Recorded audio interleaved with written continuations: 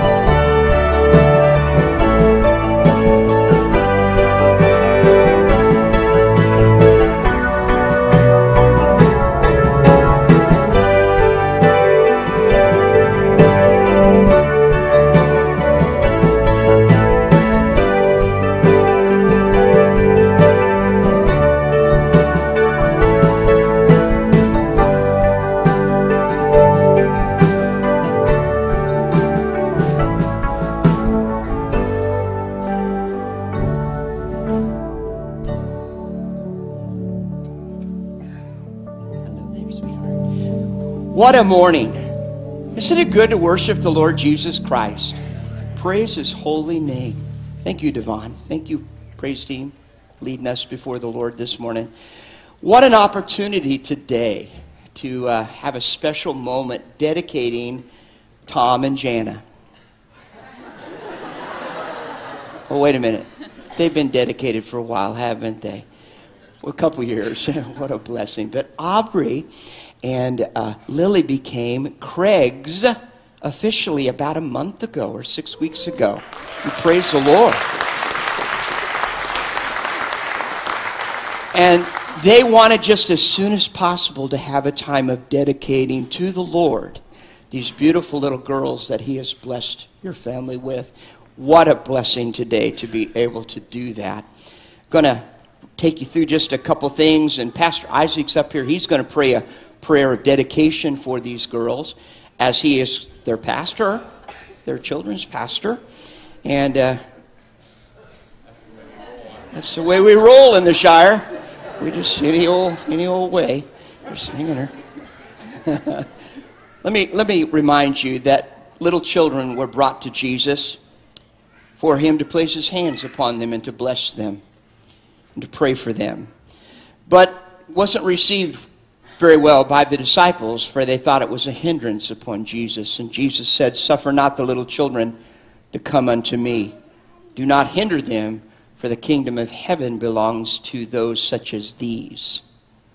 Because of the innocence of the heart of a child can teach us amazing truths, Mom and Dad.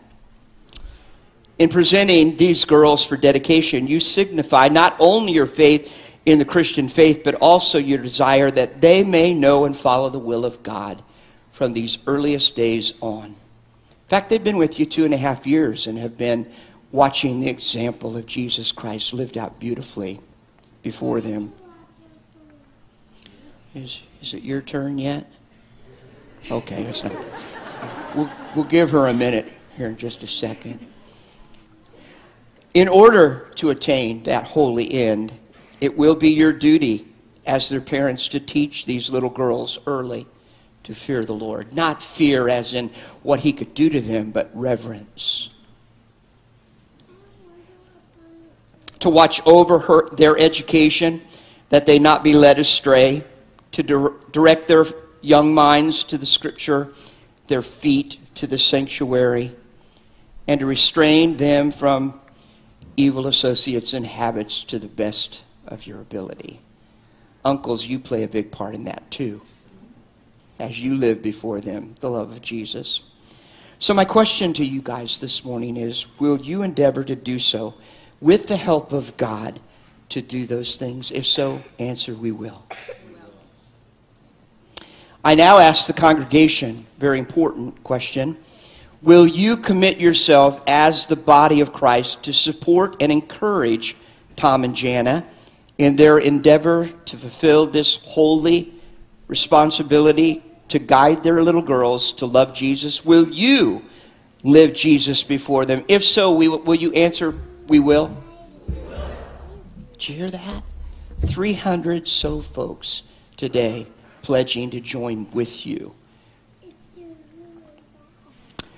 So, in just a moment, I'm going to ask Pastor Isaac to pray a prayer of dedication.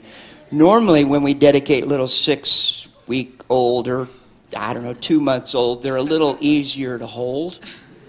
I'm going to let you guys continue to be held by Mom and Dad as Pastor Isaac prays a prayer of blessing. But I want to say something just before Isaac prays. And I want to say it to Aubrey and Lily. Aubrey and Lily, you guys want to answer a question for me? You think you can? We'll see, okay? All of these people out here love you guys. Did you know that? They love you. Well, hey, 50% ain't bad. Okay? All right. They love you very much. And your mommy and your daddy love you. Did you know that? And funny how they switched on me. And I know. And as much as your mommy and daddy love you girls, Aubrey and Lily, yes they do, as much as they do, I want you to always remember there is one who loves you more. your whole life long. I wonder if you know his name. God? That is absolutely right, Aubrey. Lily's now piping up, God. Yes, God loves you more than you could ever imagine. And so I'm going to ask Pastor Isaac to pray a blessing of dedication upon you this morning, okay? Isaac. Father, it is our privilege to enjoy the joy in the life of Aubrey and Lily, and so we say thank you for the gift of Aubrey and Lily to our lives. We thank you for the gift that we have to partner with Pastor Tom and Jana as they nurture and teach these girls. We thank you for the opportunity that we have right now to lay Aubrey and Lily at your feet, to entrust them to your care, your capable arms of love, of safety, of protection, of wisdom. So we lay them at your feet. We entrust them to your care. We pray that you would bless them from the tops of their heads to the bottoms of their toes, that you would use the mind and the eyes and the ears that you have given them, that you would shape them to see the things that you want them to see, to hear from you through others, through your word, through however you choose to speak, and that they would use their lips to speak words that are kind, words that are loving, words that proclaim who you are for all of us. We pray you would bless their hands and their feet, that their hands would be used to bring about your peace on this earth, that their feet would go where you call them to go. We pray that their hearts would be shaped to beat the way that your heart does, God. So we lay these girls at your feet. We partner with Tom and Jana, and we pray that you would empower us all to do that. In your strong name, Jesus, and by the power of the Holy Spirit. Amen. Amen. Amen. Bless you. God bless you. So proud of you. Bless you. Well, now for the fun stuff, the announcements. Thank you, Taryn. That was a joke. We just did the fun stuff, just so you know. Okay. Right. If I haven't had the chance to meet you and you were sleeping while Pastor Dave was saying it, my name is Isaac. I'm the pastor to kids and families here, and we are glad to be worshiping with you today on Christmas Eve, this last Sunday of waiting for the coming of our King Jesus. There are a few things we want to note. This evening at 6 p.m., we have a Christmas Eve service. We'll be taking communion together and closing our service by candlelight, and so please come back and worship with us this evening at 6 p.m. The office will be closed all week this week, and there will be no midweek services. If you're mailing in a check, so there will be somebody who will be in the office this week just checking the mail and depositing that for you. So, but you could also just put in your check this Sunday or next Sunday if you needed to do that. So no midweek this week. And then next Sunday morning, we have another 10 a.m. service. We'll get back to our regular schedule in 2018. Next Sunday, 10 a.m. Be here or you won't be here.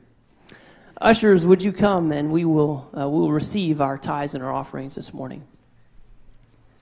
Let's pray together. Father God, we thank you so much for this opportunity to be together and to proclaim who you are, our Savior, our King. We thank you for the opportunity to give back to you as you have blessed us. We recognize that it is from you, and so we give back right now. We lay it at your feet. We entrust it to your care, knowing that it will be used for your kingdom and for your glory. In Jesus' name, amen.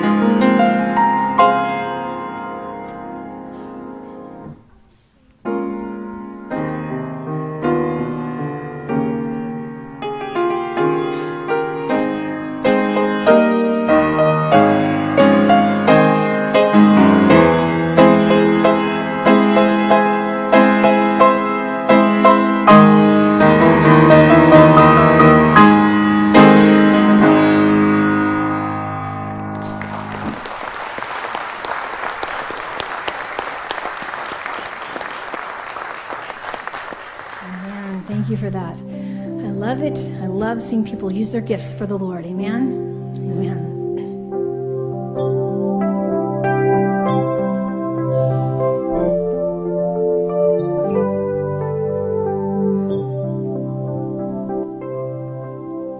Child in the manger, infant of Mary, outcast and stranger, Lord of all, child who inherits all her transgressions, all her demerits, on him fall. Once the most holy child of salvation, gently and lowly lived below. Now as our glorious, mighty Redeemer, see him victorious o'er each foe. Prophets foretold him, infant of wonder. Angels behold him on his throne. Worthy our Savior of all our praises, happy forever are his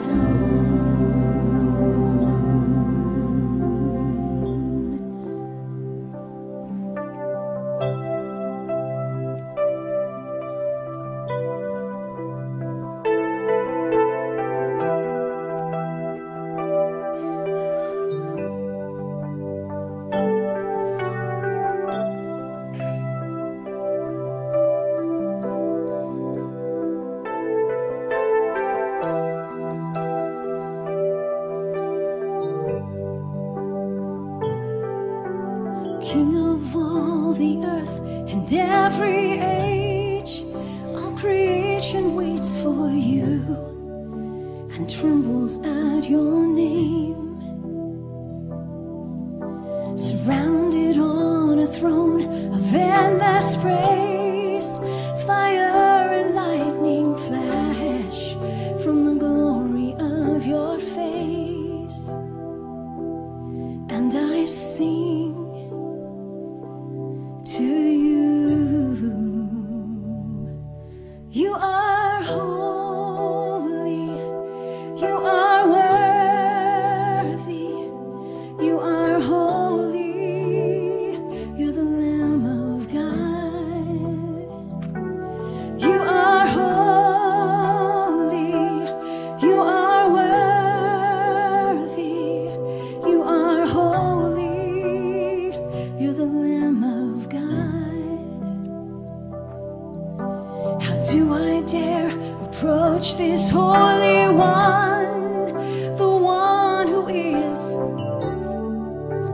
was and is to come, robed in righteousness and mystery? We've only just begun to see. So I come broken through the blood of your Son, and I kneel before you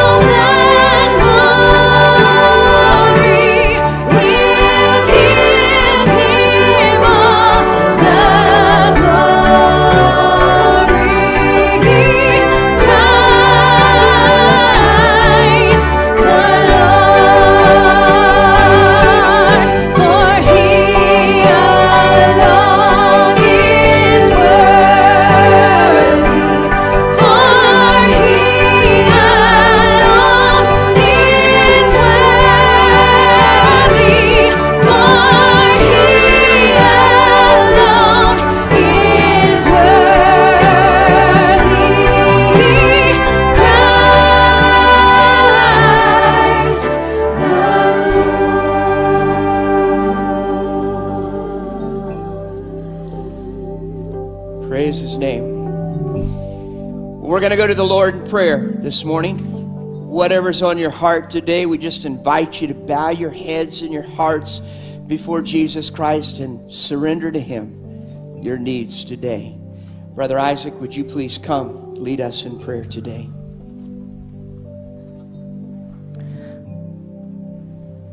Lord, it is our privilege to come and adore you, and we do. We adore you. The greatest gift to our world in a humble manger. What a testament to who you are. So we say thank you for the gift of Jesus. Jesus, we thank you for the way that you came to us humble, patient, kind, and yet with such a proclamation of who God is. You have revealed to us who our loving God is, and so we say thank you. Through the ways that you lived, through the ways that you spoke, through the ways that you acted, it has been revealed to us this God we serve. Through the ways that you gave your life, through the ways that through your power we have come to you, we see who you are, God. And so we say, we adore you. Thank you, God, for that gift.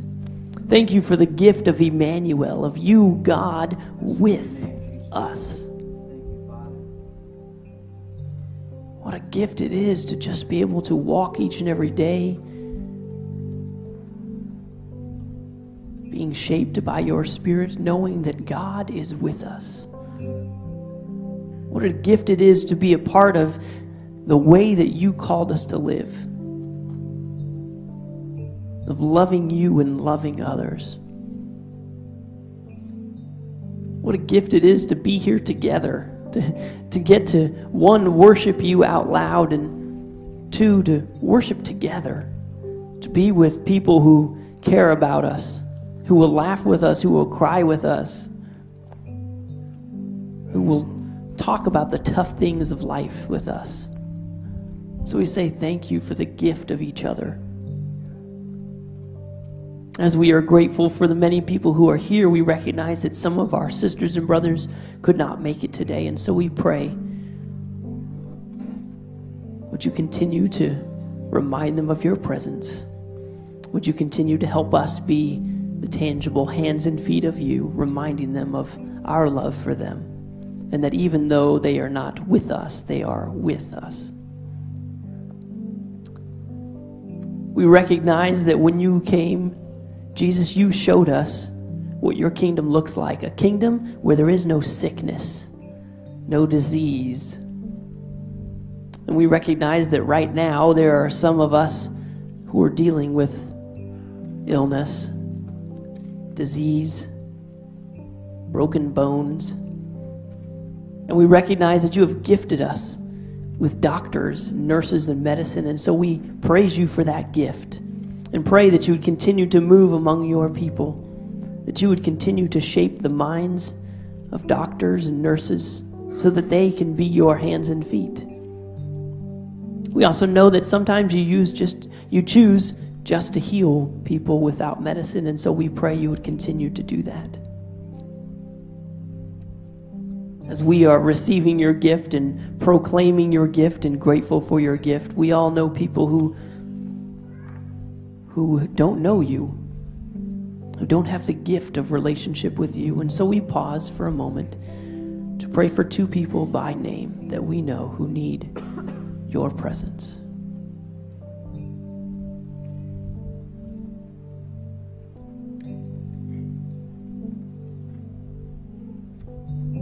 Thank you, God, for hearing our prayer. Thank you for being a God who cares.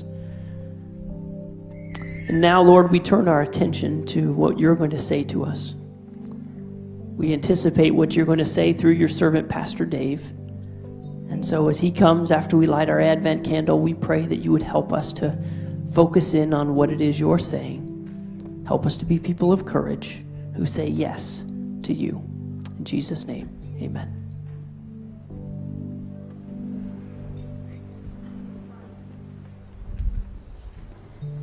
At this time, we will light the fourth candle of our Advent candle, the candle of joy.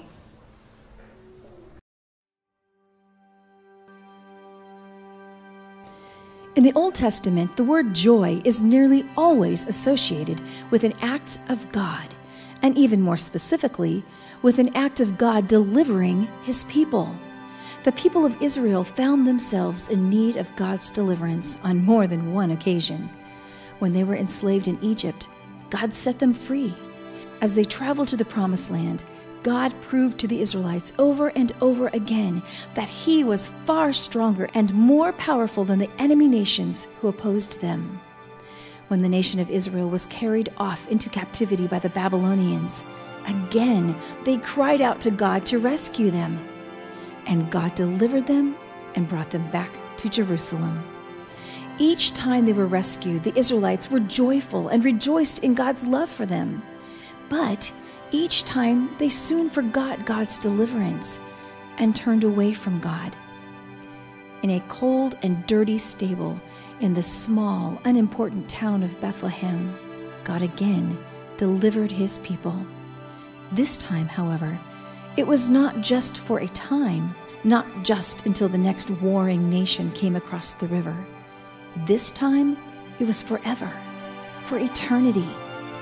God sent his Son to deliver his people, not just from enemies who threatened them, but from their sin that separated them from himself. We can imagine the joy on the faces of the shepherds as they made their way to the stable. We can almost see the joy on the faces of the wise men who traveled great distances to find this new king. And we can feel the radiant joy of Simeon and Anna in the temple as they came face to face with the Savior of the world. God sent himself to bring to us life and never-ending joy. Today, as we celebrate Advent, think of joy. Let's not forget. Let's remember and live each day in the knowledge and understanding of what God has done for us. We are delivered. How can we not be joyful?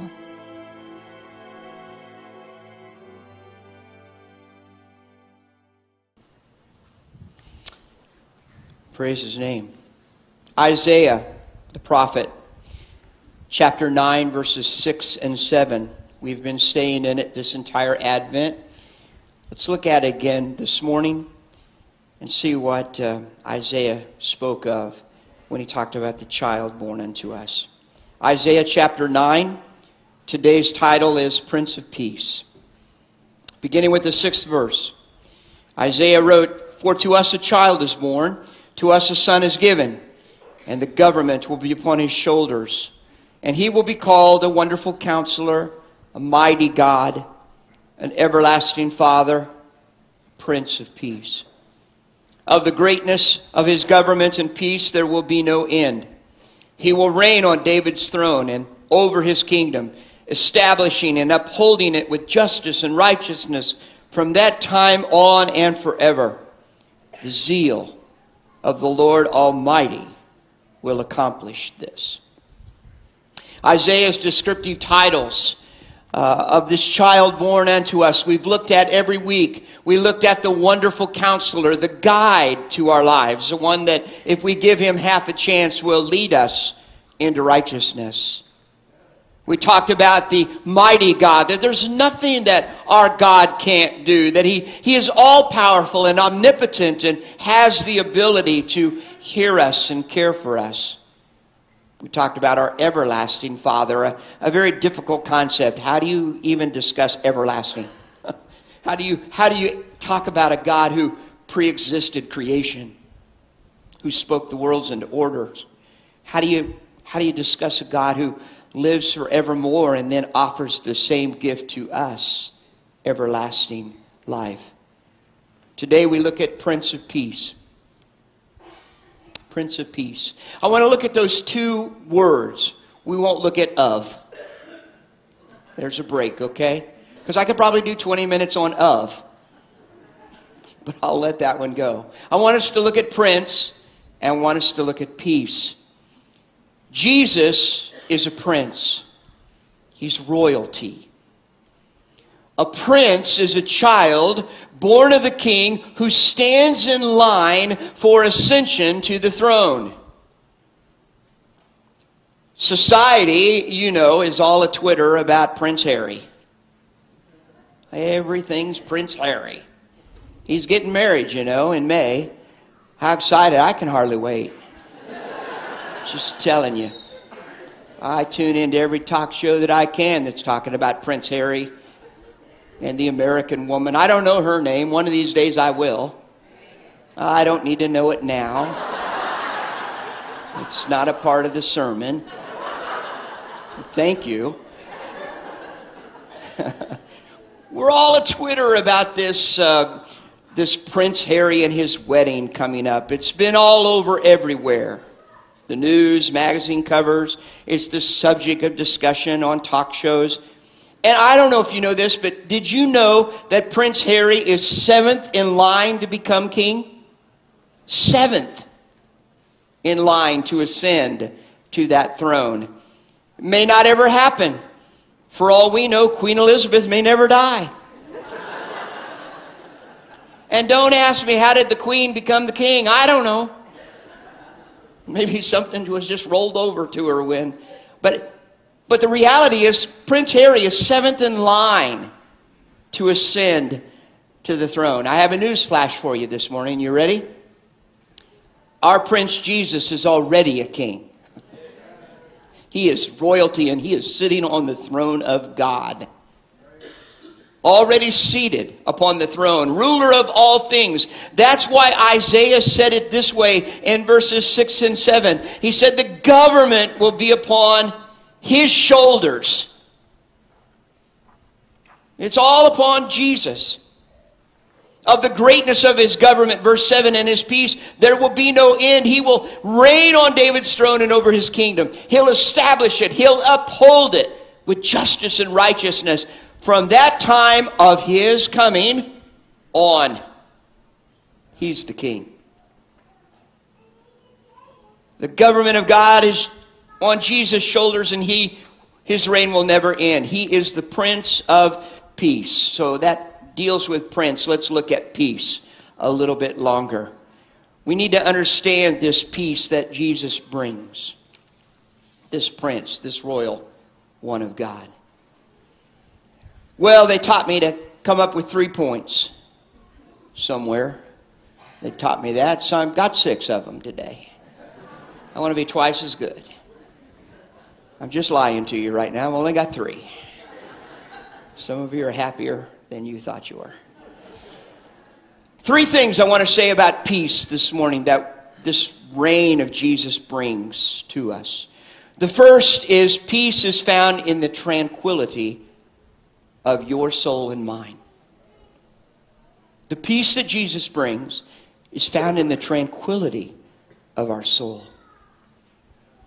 Numerous times you've heard me or other members of our pastoral team proclaim something like this: peace is not the absence of conflict. You know, if that were the definition of peace, that it's the absence of conflict, there would never be peace. So there can indeed be peace even in the midst of conflict. So it's not that. We can be in conflict and still have peace. Peace is found in the tranquility of a soul. It's a gift that is given to us from Jesus. It's one of the things that he brought into the world, this Prince. He brought into the world this opportunity for our souls to be at rest, to experience peace. We can, if not careful, become consumed with anxiety and stress over circumstances. Would you say that's true? Who here has not occasionally been blindsided by some situation? I mean, just out of the blue, something happens, and before you know it, we have fast forwarded into the worst case scenario. Does that ever happen to you? Happens to me more than I wish. How easy it is to be consumed by something that I have no control over until I stop and think about it for a little bit. I really have no control over anything. Except my confidence in the Prince of Peace.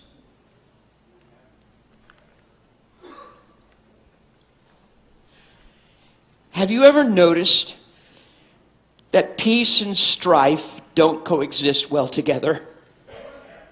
They don't share a room very well. Kind of like me and any other person outside of my wife. I don't share that room very well with anybody. Not even people I like. Some of the people I like snore. They say I do, but they're lying. They're lying, I tell you.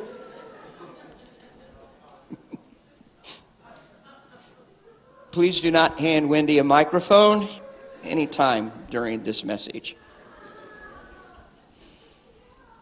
But peace and strife don't coexist well together. They don't share a room well.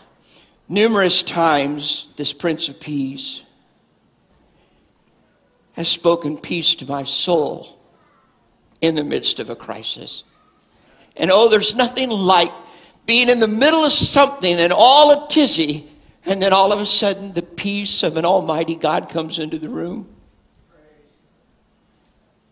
and says to us, I've got this. I'm with you. I'll not walk away. I'll travel with you. I'll be what you need in a time of crisis. Because I'm the Prince of Peace. I'm that tranquility in your soul that you don't have without me. Stephen Adams wrote a song a long time ago. Wendy and I used to sing it often. When we were younger, we would sing this in revivals, and we would sing this at churches, and it's a song entitled Peace in the Midst of the Storm. The story was written by Steve Adams. It chronicled how God came close to him in the midst of a natural disaster that occurred when he was driving down a highway and noticed in his rearview mirror that a funnel cloud was coming down from the sky, and it was massive in size, and it was right behind him. And he pulled off the road, and he pulled into a parking lot of a furniture store, and he got out of the car and made it into the store at just the moment that the tornado hit the furniture store. He slid underneath a table and took as much cover as he possibly could. And when the storm had passed a few moments later, everything was disheveled and destroyed. And everyone in that furniture store, except him, had died.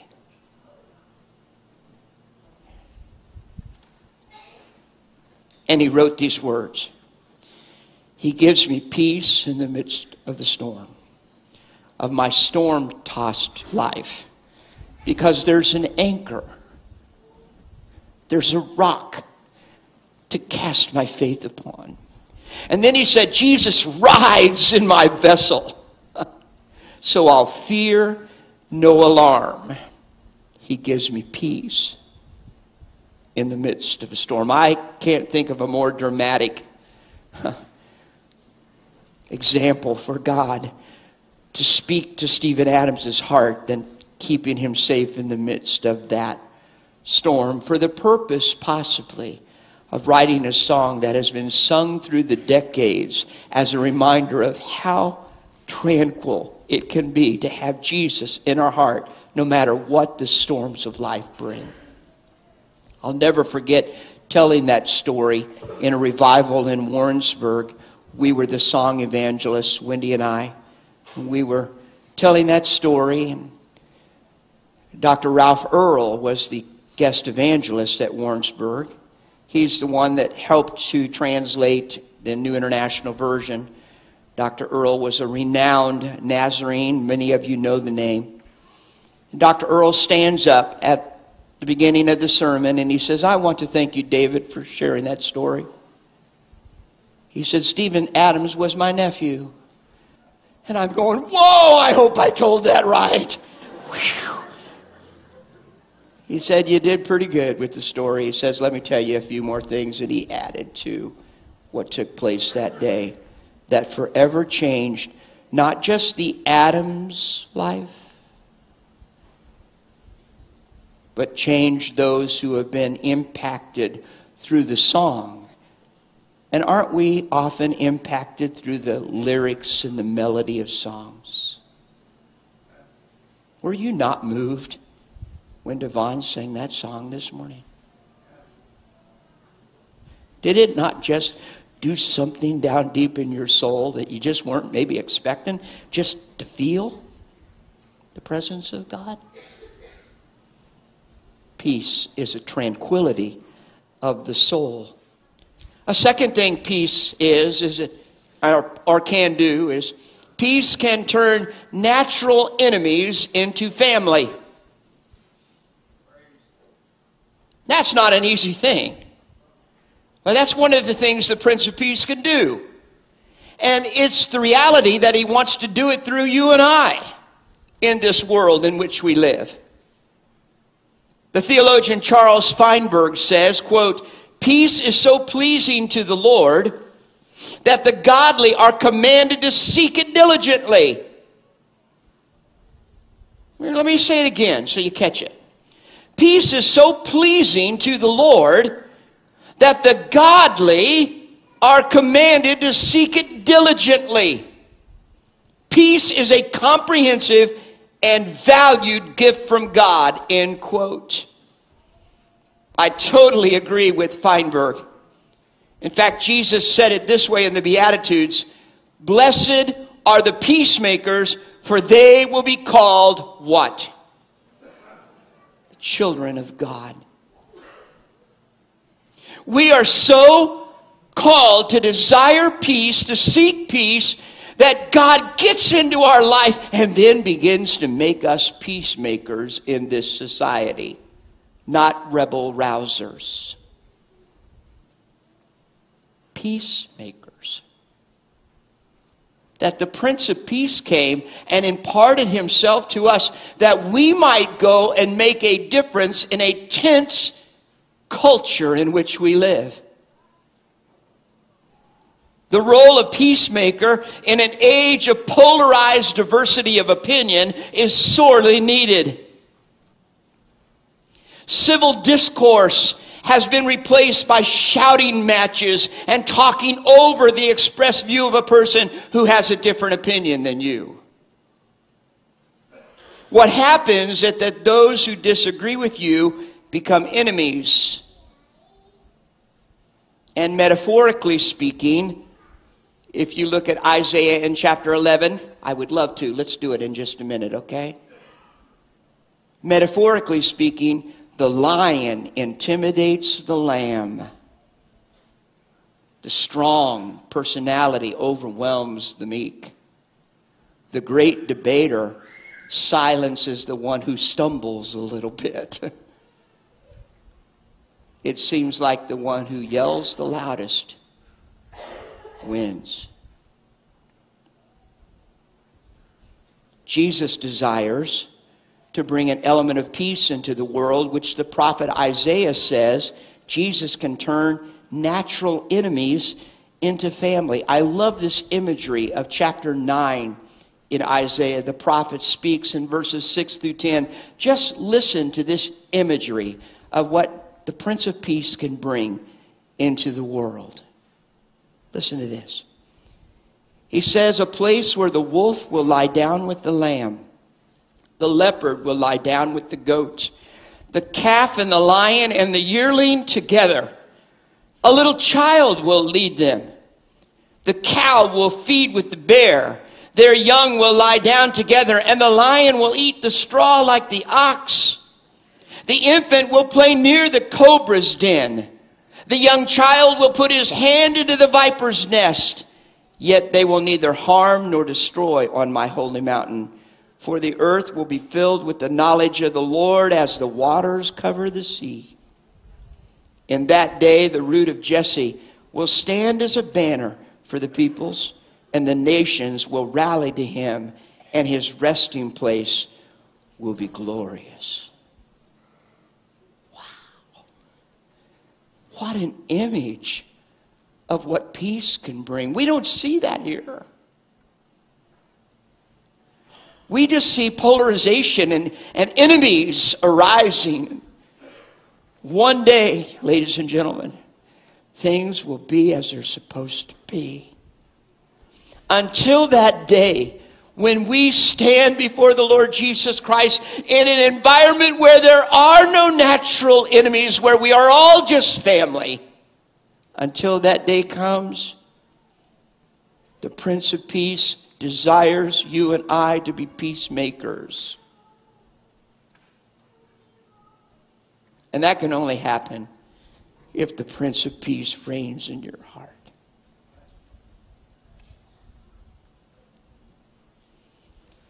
The third thing, lastly, peace is assurance for my soul. A little different than the tranquility. The tranquility is this overwhelming presence no matter what I go through, but the assurance for my soul is that I am right with God. You can have assurance that all is well with your soul. John Calvin, who is the father of Calvinism, and many of the mainline denominations are Calvinistic in theology, and just to name a couple would be like Baptists or Presbyterians would be Calvinist in their theology, and they talk about this assurance of the soul.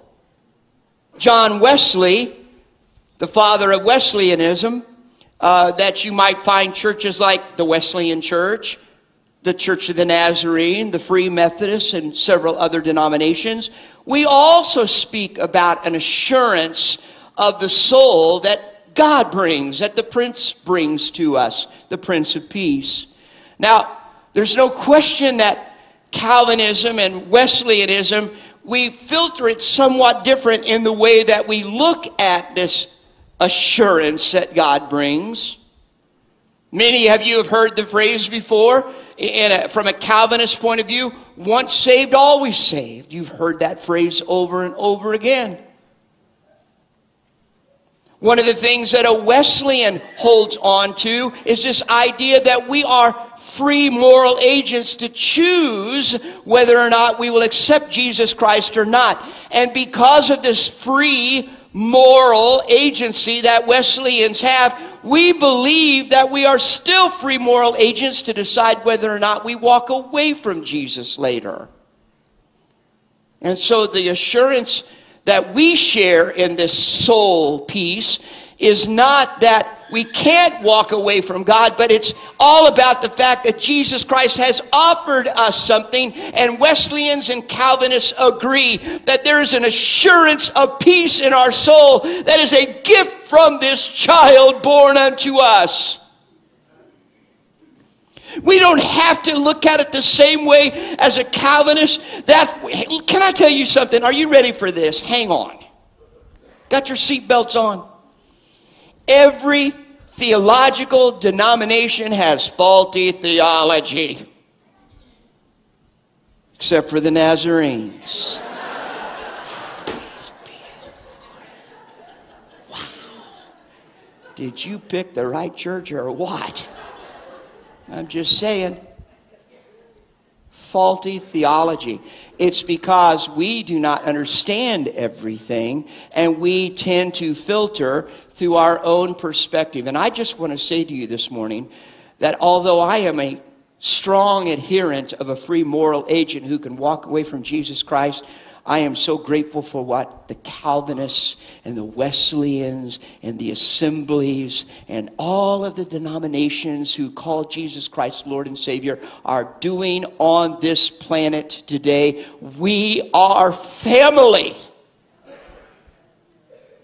Together, doing our very best to take the Word of God and to understand it and to apply it to our lives. I say to you this morning that the Prince of Peace has brought an assurance to our soul that only God can bring. I am so thankful that when we confess our sins to Jesus Christ, that He is faithful and just to forgive us of our sins and cleanse us from all our past. That covers a lot. Some of you, I've read your stories. Whew. Do you have a past?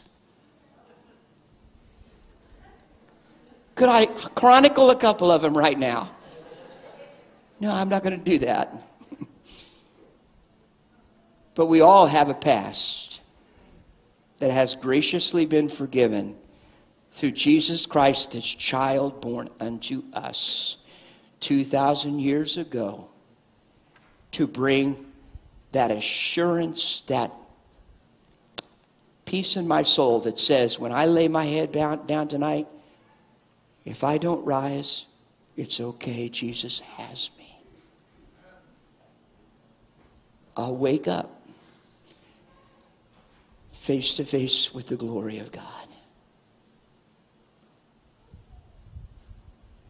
This peace that the Prince brings to us, it allows us to keep our focus on Jesus, who is in charge of the things that I know of and of the storms before me, the things that I know nothing of. That this Prince of Peace allows me to rest in my soul. So as we think this Christmas Eve morning of our Prince of Peace, may our souls rejoice that He came to reconcile troubled souls. That He came to turn upside down things right side up. That He came to take darkness and implode the world with light.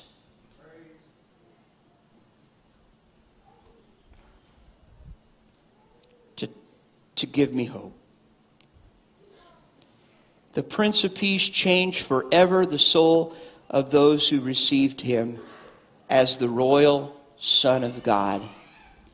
Jesus does indeed reign this morning. He is the Prince of Peace. As we think about heading out into our day and all the things that these next few days hold, I hope you have a remarkable time with your family and friends. I hope that this year Jesus Christ graces your home like never before.